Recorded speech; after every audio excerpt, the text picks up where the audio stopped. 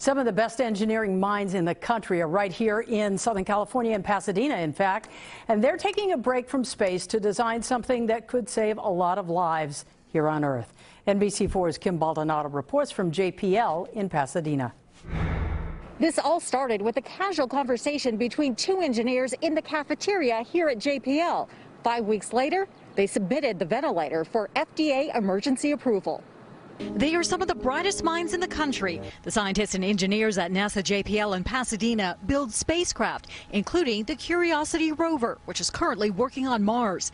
But when the COVID-19 pandemic created a shortage of life-saving ventilators, these aerospace experts knew they had to step up, even though that meant stepping out of their wheelhouse. I never would have thought I would be doing this. Roger Gibbs is the project manager for Vital, a ventilator designed specifically for COVID-19 patients.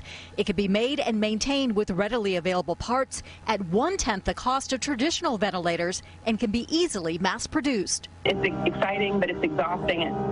I think we all just want to do everything we can to try to help. Some work from home, while others work from the lab, while constantly collaborating online using WebEx. The biggest personal challenges that I have myself is I don't have time to sleep. We have the potential to save human lives, people that we might know, our neighbors, our families, and that intensity,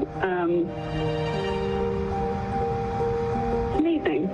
Their ventilator was sent to doctors at Mount Sinai in New York for testing in its human simulation lab, while the engineers watched online.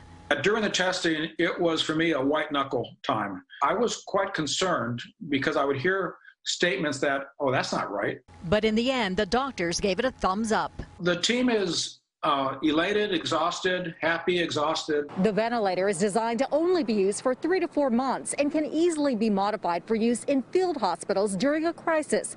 The license will be given away for free to manufacturers. In Pasadena, Kim Baldonado, NBC4 News.